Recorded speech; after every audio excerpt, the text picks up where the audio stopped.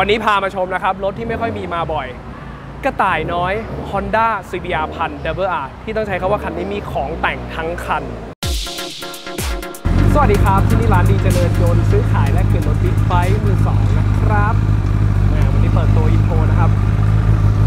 ขี่เข้าฉากมาเลยต้องใส่หมวกด้วยขี่มอเตอร์ไซค์ต้องใส่หมวกเสมอนะครับถึงแม้จะสั้นๆแค่นี้เพื่อความปลอดภัยเดี๋ยวผมเก็บหมวกแป๊บนึงวันนี้พามาชมนะครับเก็บหมวกเป็นที่เรียบร้อยละ Honda CBR1000RR ถึงจะเป็นโฉมเก่าแล้วแต่ก็เป็นโฉมที่ตอนนี้ต้องใช้คำว่าหายากแล้วด้วยรถมันปีลึกนะครับแต่ความต้องการของรถยังคงมีเยอะอยู่คนยังถามหาอยู่เยอะด้วยสไตล์ที่ต้องใช้คำว่ามันมีความก้ำกึ่งนะครับจะใช้คำว่าร่วมสมัยก็ได้หรือว่าล้าสมัยก็ได้เพราะมันเป็นโมเดลที่ต้องใช้คำว่าก้ำกึ่งในยุคช่วงที่ประมาณปลายปี 2000 แล้วกันปลายปี 2008 สังเกตว่ามันจะมีโฉมตัวนี้อันนี้คือโฉมก่อนปัจจุบันกับโฉมก่อนหน้านี้ที่เขาเรียกกันว่าโฉมนกแก้วนะครับโฉมนกแก้วจริงๆพื้นฐานเนี่ยหลายๆอย่างก็ยังเป็นพื้นฐานอารมณ์นี้แต่ต่างกันที่เปลือกซึ่งบางคนเอาโฉมนกแก้วมาใส่เปลือกตัวนี้ก็เห็นมีคนทำอยู่หลายคันนะครับจนมาในตัวใหม่นี่ต้องใช้คำว่าเกือบเป็น all new เลยว่าได้แต่ก็ยังมีหลายๆอย่างที่ยังคงมีความเดิมอะไรบางตัวก็ยังคงใช้ร่วมกับตัวนี้อยู่นะครับแต่ไม่ได้เหมือนในโฉมนกแก้วกับตัวที่มีหลายชิ้นที่ใช้ร่วมกันได้โอเคโฉมปัจจุบันมันก็เป็นอีกโฉมแล้วล่ะมาดูกันโฉมนี้แล้วกันโฉมนี้ต้องใช้คำว่าคนยังถามหาเยอะอยู่คงไม่ต้องรีวิวอะไรมากเพราะว่าคนที่ติดตามทาง YouTube Channel DBigbike เนี่ยจะเคยเห็นคันนี้ในช่วงประมาณปีที่แล้วบอกได้เลยว่าไม่มีน้อยไปกว่าดูคติเลยก็ว่าได้มีมาบ่อยมากแต่มันห่างหายไปสักพักใหญ่ๆได้ใหม่ครั้งหนึ่งคันนี้นะครับแล้วก็บวกกับมีคนเรียกร้องบอกว่าอยากดูรถที่มันเป็นรถแต่งหรือรีวิวของแต่งให้ดูหน่อยคันนี้มีของแต่งเยอะพอสมควรอาจจะไม่ได้เยอะจนแบบสุดติ่งกระดิ่งแมวแต่ก็มีของแต่งที่พื้นฐานที่ส่วนใหญ่จะมีเดี๋ยวมาดูกันในคันนี้นะครับว่ามันมีอะไรยังไงบ้าง CBR1000RR นะครับเจ้านี่ถือว่าอยู่บนสุดของคลาสซูเปอร์ไบค์ของค่าย Honda เลยก็ได้ในเมืองไทยในตลาดบ้านเราไม่เห็น CBR1000RR นะครับทาง Yamaha ทำ R6 มาแล้วแต่ทาง Honda ยังไม่เห็นพูดถึงซูเปอร์ไบค์เราจะเห็นตัวนี้เลยตั้งแต่โฉมนี้ยันโฉมปัจจุบันนะครับเพราะฉะนั้นจะอีกตัวหนึ่งที่คนมักจะบอกว่าเอ้ยมันอาจจะเป็นตัวรองลงมาแต่นั้นยังคงเป็นเชิงสปอร์ตทัวริงมากกว่ามันไม่ได้เป็นสปอร์ตลาบิก้าหรือว่าสปอร์ตที่มันเป็นสายสนามสายเซอร์กิตอะไรขนาดนั้นเหมือนใน R1 หรือ R6 นะครับไอตัวที่พูดถึงนั่นคือ CBR1000F นะครับซึ่งรหัสคำว่า F เนี่ยไม่ได้เป็นเชิงรหัส R นี่ผมบอกนะครับอันนั้นมันก็เลยเป็นอารมณ์สปอร์ตทัวริงมากกว่าแต่ถ้าพูดถึงสปอร์ตสาย DBR ก็มีเจ้านี่แหละมีเจ้านี่นะครับ 1,000 cc สไตล์รถสปอร์ตอยู่แล้วสังเกตฉากหลังนี่ผมเลือกฉากหลังดีนะครับมี ZX10R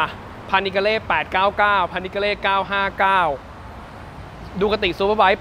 848 S1000 DBR Yamaha YZF R1 ที่นี่ถือว่าเป็นสวนสัตว์มีครบเกือบทุกสรรพสัตว์นะครับเหลืออย่างเดียวคือ JSX-L อยากได้เหลือเกินใครอยากขายติดต่อมาทีจิกเตอร์นะครับมาดูเท่าที่มีก่อนแล้วกันเหลือแค่หนึ่งเดียวเรามาดูเท่าที่มีหรือว่าโฟกัสที่คันนี้แล้วกันคันที่ผมอยากทำคลิปให้ดูนะครับซึ่งเจ้าตัวเนี้ยอยากบอกว่ามันเป็นรถสปอร์ตที่ระบบช่วงล่างหลายๆอย่าง Honda ใส่มาค่อนข้างครบ ABS ไม่ต้องพูดอยู่แล้วละมีเป็นพื้นฐานมาตรฐานแล้วตั้งแต่ช่วงรถปีประมาณ 2,000 ปลาย 2,000 ไปปลายถึง 2,010 กว่า ABS ถือว่ามีอยู่ในรถมาตรฐานแล้วอันนั้นไม่ต้องพูดถึงสิ่งที่เจ้านี่มีต้องใช้คำว่าเหนือกว่าหรือมากกว่าแล้วกันอาจจะไม่เชิงเหนือกว่าเพราะจุดนี้บางคนไม่ชอบมีมากกว่าไอ้เจ้ากองข้างหลังนี่คือเรื่องของระบบ Combine ABS ถ้าเกิดใครเคยขับสมัย Honda Blackbird CBR 1100XX นะครับเจ้าตัวนั้นจะมีระบบเบรก Combine เหมือนกันแต่ตัวนั้นเขาเรียกว่า Combine เบรกถามว่าระบบ Combine นี่คืออะไรกำเบรกหน้าจะมีน้ำหนักส่วนหนึ่งมาที่ล้อหลังด้วยซึ่งต่างกับรถสปอร์ตข้างหลังแถวข้างหลังเนี่ยนะครับหรือว่าเอาว่ารถทั่วไปแล้วกันที่ไม่มีระบบ Combine เรากำเบรกบนหรือเบรกหน้านะครับเบรกมือคือเบรกหน้าเท่านั้นส่วนเบรกขาจะเป็นเบรกหลังเท่านั้นในรถทุกรุ่นปกติเป็นอย่างนี้แต่ในรถที่มีคอมไบน์กำเบรกมือจะมีกระจายแรงเบรกส่วนอ่อนๆส่วนหนึ่งมาที่ล้อหลังด้วยเหยียบเบรกหลังก็จะมีกระจายอ่อนๆมาที่เบรกมือด้วยอารมณ์เหมือนประมาณว่า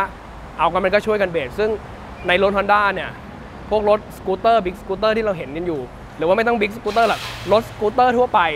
รถท้องตลาดพวกรถ100 กว่าซีซีสูบเดียวเนี่ย จะสังเกตเห็นในตัว Combine Brake เนี่ยเป็นเรื่องปกติละซึ่ง Honda ใส่ใน CBR1000RR ด้วยแต่ที่ผมบอกนะครับมันต่างกันยังไงนะตัว Combine Brake เนี่ยง่ายๆเลยขึ้นขาตั้งคู่เรากำเบรกมือแล้วลองเอามือไปปัดล้อหลังล้อจะไม่หมุนนะครับเพราะว่ามันเป็นคำว่า Combine Brake มันยังควบคุมด้วยระบบแมคานิกอยู่แต่พอเป็นระบบ Combine ABS มีการทำงานเรื่องตัวปั๊มโซเลนอยด์มากมายนะครับทำให้บางทีเนี่ยมันอาจจะต้องกำถึงจุดหนึ่งหรือกำมากๆนะตัววาล์วมันถึงจะเปิดให้น้ำหนักมันมาที่ล้อหลังด้วยกรณีเรากำเบรกมือนะครับซึ่งหลักการคล้ายกันแหละคือมันช่วยกันเบรกทั้ง2ล้อแต่โอเคการทำงานจะต่างกันระหว่าง Combine Brake กับ Combine ABS นะครับก็ถือว่าไอ้นี่เป็นเวอร์ชัน2แล้วกันในตัว Combine ABS นะครับต่อมาดูที่ช่วงล่างนะครับช่วงล่างเนี่ยโชคหน้าใส่ Upside Down อันนี้เป็นโชคเดิมเป็นของโชว่านะครับซึ่งอยากบอกว่าโชคตัวเนี้ยเป็นตัวเดียวที่อยู่ในดูคติพานิกาเล่ทั้ง899และ959เลยก็ได้นะครับสังเกตว่าจะเป็นโชคโชว่าอย่างนี้เหมือนกันแต่หัวจะคนละสีไม่รู้ว่าใครเหมือนใครแต่มันตัวเดียวกันเพราะว่ามันโชว่าเหมือนกันนะครับก็คือธรรมดารถผลิตออกมารุ่นหนึ่งเขาก็จะติดต่อซัพพลายเออร์อันนี้เลือกโชว่าไม่ว่าไอ้นี่ไม่รู้ว่าไอ้นี่เหมือนพานิกาเล่หรือพานิกาเล่เหมือนนี่นะครับแต่ตัวเดียวกันอย่างที่ผมบอกเป็น Upside Down สามารถปรับแบบ Full Adjust ได้เลยทั้งบนและล่างนะครับต่อมาตามสเต็ปคลิปนะครับคอมให้ดูเลยดีกว่าคนอยากดูว่าตำแหน่งขาถึงประมาณไหนณส่วนสูงที่168เซนติเมตรนะครับส่วนสูงยังคงเท่าเดิมถ้าเอา2ข้างเท้าลงสไตล์ท่าที่เรามักจะเจอประจำนะครับถึงประมาณอุ้มเท้าผมว่าไม่สูงมากนะในความรู้สึกผมว่าR6ยังสูงกว่านี้เลยเนี่ยอุ้มเท้านะครับส้นไม่ถึงแต่เหมือนกันถ้าสไลด์ก้นถ้าสแตนด์บายนะครับขาขวาขึ้นมาแตะอยู่ที่เบรกเท้าซ้ายหรือส้นเท้าซ้ายส้นถึงพื้นแบบถึงสบายเลยนะครับไม่ถือว่าสไลด์มากก็ถือว่าเป็นส่วนสูงที่มาตรฐานแล้วแหละเพราะว่าถ้าไม่ค่อยเจอรถสปอร์ตที่เต้กว่านี้เลยนะแต่นี่ก็อยู่ในเกณฑ์ที่ไม่สูงมากสไตล์รถสปอร์ตนะครับน้ำหนักก็ไม่ได้ถือว่าหนักมากแต่ก็ด้วยคำว่าสาย DBigbike อย่างที่ผมบอกนะครับในตระกูล CBR1000RR สังเกตว่าจะไม่นั่งค่อมขนาดนี้มันยังเป็นอารมณ์ที่นั่งขึ้นมาประมาณนี้หน่อยแต่แฮนด์มันยังเป็นทรงแฮนด์จับโชคนะครับแต่มันไม่ได้จับแบบแผงใต้แผงคอล่างขนาดนั้นยังเป็นอารมณ์แบบนั่งเกือบจะตรงแต่ก็ไม่ได้โค้งขนาดนั้นแต่พอมาในสาย DBigbike ซึ่งถ้าเทียบกันนะถ้านั่งตัวนี้ CBR1000RR หรือถ้าอีกตัวหนึ่ง CBR600RR อารมณ์ท่านั่งก็จะเป็นอารมณ์นี้เลยซึ่งมันจะเป็นอารมณ์แบบหมอบเลยแหละซึ่งท่านั่งเนี่ยถ้าเกิดใครไม่โฟกัสเรื่องการหนีบถังนะครับจะเป็นอะไรที่เมื่อยมากเพราะว่าน้ำหนักมันจะกดมันเหมือนเราวิดพื้นท่าเตรียมแต่น้ำหนักมันจะกดลงที่ง่ามมือนะครับเทคนิคทำให้ไม่เมื่อยง่ายที่สุดหนีบถังใครเคยเรียนขี่ม้านะครับหนีบเป็นนี่แหละแล้วมือเราไม่ต้องไปทิ้งน้ำหนักมากเราคือเหมือนแค่ไต่อ่อนๆประคองไว้แค่นั้นจะทำให้เราไม่ปวดหลังนะครับแต่ถ้าเกิดบางคนแบบขี่กลางขาหรือว่าอารมณ์ท่านี้ต้องเตรียมชันเข่าขนาดนั้นแล้วไม่ยอมโฟกัสน้ำหนักจะทิ้งลงที่ง่ามมือปวดหลังปวดง่ามมือแน่นอนอันนี้ก็เป็นเทคนิคนิดๆเล็กๆน้อยๆนะครับอ่ะพูดถึงตัวรถโดยรวมแล้วคงไม่ต้องพูดอะไรมากแล้วกันมาดูที่ของแต่งเลยดีกว่าไม่ได้ทำคลิปพาชมของแต่งนี้มานานแล้วนะครับสิ่งแรกเลยที่เห็นเตะตาที่สุดท่อเทอร์มิกโยนินะครับสัญชาติอิตาลีท่อนะครับรถญี่ปุ่นท่ออิตาลีคันนี้ได้ท่อ full system ด้วยนะครับไม่ใช่ slip on มาตั้งแต่หัวจดท้ายเลยเป็น full เต็มระบบนะครับเดี๋ยวสตาร์ทรถให้ฟังเลยแล้วกันสังเกตท่อเนี่ยทรงมันจะกวนๆหน่อยนะบางคนบอกใส่ตีลังกาหรือเปล่าแต่ท่อมันอยู่ท่านี้จริงๆมันดูกวนๆไงไม่รู้นะเสียงก็จะโหดๆหน่อยนี่ท่อฟูลเร่งให้ชมโดยประมาณกันนะครับแล้วเดี๋ยวพอเหมือนเดิมอุณหภูมิน้ำหล่อเย็นขึ้นมากกว่านี้เดี๋ยวลากรอบสูงให้ฟังมาไล่กันต่อนะครับบนถังนี่จะเห็นเป็นตัวคาร์บอนไฟเบอร์นะครับกันหัวเข็มขัดบางคนใส่หัวเข็มขัดเนี่ยตัวนี้มันก็จะกันไม่ให้ถังเป็นรอยนะครับบางคนเรียกกันไข่แต่นี่คือกันในยุคสมัยก่อนมันจะเป็นสติ๊กเกอร์ที่เป็นเหมือนเรซินหน่อยแต่เดี๋ยวนี้นิยมคาร์บอนไฟเบอร์แล้วนะครับตัวนี้เป็นของ Cable Wood Racing นะครับก็งานเป็นตัว built in เข้ากับตัวถัง CBR1000RR เท่านั้นนะครับต่อมาดูกันที่ปั๊มบนนะครับชุดปั๊มเบรกเป็น Brembo Racing นะครับตัวนี้เป็น RCS 19นะครับเป็นปั๊มตัวไฮดรอลิกปั๊มบนแต่ตัวปั๊มล่างยังเป็นปั๊มเดิมอยู่ตัวปั๊มล่างเป็นปั๊มเดิมอยู่นะครับระบบเบรกเนี่ย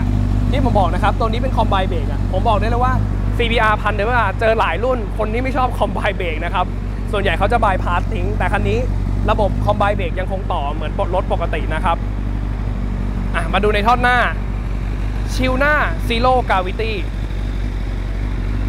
ชิลหน้า Zero Gravity นะครับถ้าอารมณ์รถเดิมเนี่ยชิลมันจะแบนกว่านี้แต่สังเกตว่าพอเป็นชิลแต่ง1มันได้เรื่องของสีที่เป็นสีดำสวยขึ้นทำให้เราดูเรือนไม้ชัดขึ้นนะครับ2มันโด่งขึ้นทำให้ระบบแอโรไดนามิกมันเลยหัวเราไปหรือกรณีเราวิ่งความเร็วสูงมันจะหมอบท่านี้อารมณ์สายหมอบนะครับมันก็จะหมอบอยู่ท่านี้เลยซึ่งก็ตัวชิลแต่งมันก็จะยกสูงขึ้นมาไม่เหมือนชิลเดิมที่มันจะแบนมันจะโด่งแต่ไม่โด่งนั่นนี้เรียกว่าชิลโด่งแล้วกันคันนี้ตอนแรกรถมาใส่อุดกระจกด้วยนะแต่ผมใส่กระจกเดิมไปแล้วตัวกระจกเดิมจะมีไฟเลี้ยวอยู่ในตัวกระจกเดิมมีไฟเลี้ยวอยู่ในตัวนะครับแต่มาดูช่วงท้ายนิดนึงสังเกตว่าถ้าเป็นท้ายเดิมเนี่ยเราจะเห็นตัวยึดป้ายแล้วก็เห็นไฟเลี้ยวที่มันยื่นออกมาแต่คันนี้มีการเอาท้ายออกไม่ได้ใส่ท้ายสั้นนะครับย้ายป้ายไปอยู่ตำแหน่งนี้แล้วก็ไฟเลี้ยวเป็นไฟเลี้ยวหลังแต่งสังเกตอันนี้ผมเปิดไฟเลี้ยวขวานะจะเป็นไฟเลี้ยวในตัวอันเนี้ยเปิดเลี้ยวขวาอันนี้เปิดเลี้ยวซ้ายก็ถือว่าแนวดีดูแล้วก็ซิ่งดีแต่อารมณ์นี้ก็ต้องถ้าขี่ลุยฝนน้ำดีดกระจายแน่นอนเพราะไม่มีการดีดหลังนะครับก็ได้อย่างเสียอย่างแต่ลมถ้าสายออกทริปเดินทางเนี่ยหรือว่าจริงๆผมแนะนำให้มีตัวท้ายไว้ดีกว่านะครับ1เรื่องของการไม่โดนเจ้าหน้าที่เรียกตัว2จะไม่โดนกันดีดหรือโดนน้ำหรือทรายอะไรที่มันจะดีดโดนข้างหลังหัวแล้วนะครับเพราะว่ามันไม่มีอะไรบังเลยถ้าเกิดเราไม่ใส่กันดีดต่อมาดูในส่วนนี้นะครับเท่จริงๆ Quick Shifter รุ่นนี้ Honda CBR1000RR ถ้าเป็นโฉมกระต่ายหรือโฉมนกแก้วกระต่ายจะไม่มี Quick Shifter ติดมาจากโรงงานแต่ในโฉมปัจจุบันที่เป็นหน้าปัจจุบันมีแล้วนะครับมี Quick Shifter มาแล้วแต่ตัวนี้เป็นการใส่เพิ่ม Quick Shifter คืออะไรงัดตบโดยที่ไม่ต้องกำคัตได้เลยสมมติ1 สับ 2 สับ 3เรางัดเกียร์ขึ้นได้เลยโดยที่ไม่ต้องถอนเกียร์ไม่ต้องกำคัตนะครับแล้วก็ตบอย่างเดียวสไตล์ Quick Shifter หลายคนทราบกันดีกับอีกจุดหนึ่งที่บอกได้เลยว่าสายเลสซิ่งชอบใจกันเลยเห็นเกียร์โยงชุดนี้ไหมอารมณ์คนที่ต้องการวิ่งในสนามหรือว่าอยากจะปรับเป็นรีเวิร์สเกียร์สามารถปรับได้โดยการขันตัว Quick Shifter ตัวนี้ย้ายมาอยู่ตำแหน่งด้านหน้านี้ถ้าตำแหน่งนี้ลงมาที่ตำแหน่งนี้1ตบลงนอกนั้นงัดขึ้นเหมือนมอไซค์ผู้ชายปกติแต่พอเราย้ายจากตำแหน่งนี้มาไว้อันนี้ปุ๊บ1จะเป็นงัดขึ้นนอกนั้นตบลงอารมณ์พวกรีเวิร์สเกียร์ที่เราใช้ในสนามนะครับตัวนี้ก็พร้อมแล้วล่ะครบแล้วอันนี้ก็มีสปูลนะครับสปูลยกหลังถือว่าเป็นรถที่ใส่ของมาอาจจะไม่สุดแต่ถือว่าส่วนที่สายซิ่งสายหมอบหรือว่าสายเรซซิ่งมักจะใส่กันคันนี้บอกได้เลยว่ามีครบมาดูเพิ่มเติมในตัวนี้แล้วกันยางนะครับอาจจะไม่เชิงเป็นของแต่งคันนี้ตอนแรกยางมาดอกหมดเลยทางหน้ายางมันไม่เต็มนะครับผมจับเปลี่ยน Pirelli Rosso 3 เลยแล้วสังเกตเห็นมันสวยตรงนี้นะเดี๋ยวดับเครื่องแป๊บนึงนะเสียงมันดัง Pirelli Rosso 3ถือว่าเป็นการรีวิวยางโดยตัวนะครับลายดูโหดขึ้นอันนี้สังเกตว่ายางใหม่ตะเข็บยางอยู่ครบนะครับตะเข็บยางมาเต็มยังไม่เคยวิ่งถนนแต่สิ่งที่ผมชอบในตัว Derbo Rosso 3 นะครับคือมีสีแดงมาด้วยอันนี้ผมไม่ได้เอาเมจิกมาแต้มเองนะอันนี้คือเป็นสีแดงมาจากโรงงาน Pirelli อย่างนี้เลยนะครับถือว่าดูซิ่งขึ้นเยอะแล้วพอมาอยู่ในรถสีแดงนี่ดูแล้วซิ่งเลยยาง Pirelli ยางอิตาลีทุกคนทราบกันดีนะครับ Pirelli ซึ่งตัวรถอยากบอกว่าก็ถือว่ามาครบแล้วล่ะของมาครบแล้วล่ะเบิ้ลเครื่องให้ฟังหน่อยดีกว่าตอนนี้อุณหภูมิอยู่ที่100พอดีละน้ำหล่อเย็นน้ำมันเครื่องถือปกติแล้วนะครับ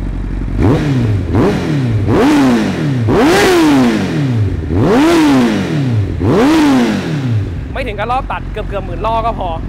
โดยประมาณนะครับสำหรับคนที่อยากฟังเสียง อันนิดนึงมีคนชอบแซวนะครับมาให้ดูนี่ไฟหน้า CBR อยากบอกว่าตั้งแต่สมัยตัวท่อออกท้ายช่วงปีประมาณ03แล้วเราจะเห็นไฟหน้าที่ติดข้างหนึ่งดับข้างหนึ่งคนที่ไม่รู้จะทักว่าอุ้ยไฟขาดอย่าเผลอไปทักใครนะครับเพราะว่าข้างหนึ่งเป็นไฟต่ำส่วนอีกข้างหนึ่งจะเป็นไฟสูงมันสลับกันอารมณ์มันจะไม่เหมือน R1 เนี่ยมันจะตั้งแต่สมัยยุค9899แล้วคือจะติดคู่แล้วจะเป็นหลอด H4 สไลด์ในตัวนะครับแต่ในตัวเนี้ยอารมณ์เหมือนรถหลายรุ่นก็ใช้ประมาณนี้แหละคือต่ำข้างสูงข้างอย่าเผลอไปทักใครนะครับเดี๋ยวจะเขินเอา วันนี้พามาชมโดยประมาณแล้วกันนะครับกับ CBR1000RR เจ้ากระต่ายน้อย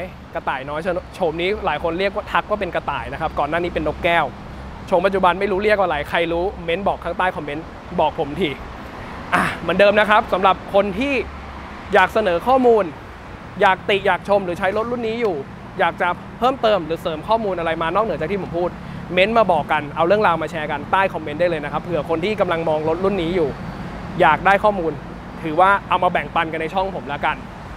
เหมือนเดิมถูกใจนะครับฝากไลค์ฝากแชร์ฝาก Subscribe YouTube Channel DBigbike ด้วยและเดี๋ยววันหน้าผมมีเรื่องราวอะไรดีๆผมมาอัปเดตให้เรื่อยๆเหมือนเคยนะครับโอเคแล้วเดี๋ยววันนี้เท่านี้ก่อนแล้วกันขับขี่ปลอดภัยทุกท่านครับสวัสดีครับ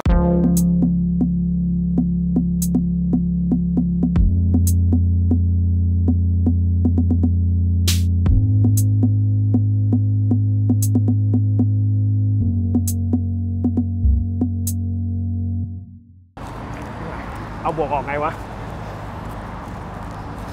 เฮ้ยต้องดึงตัวนี้ปกติเคยใช้แต่พวกร้อย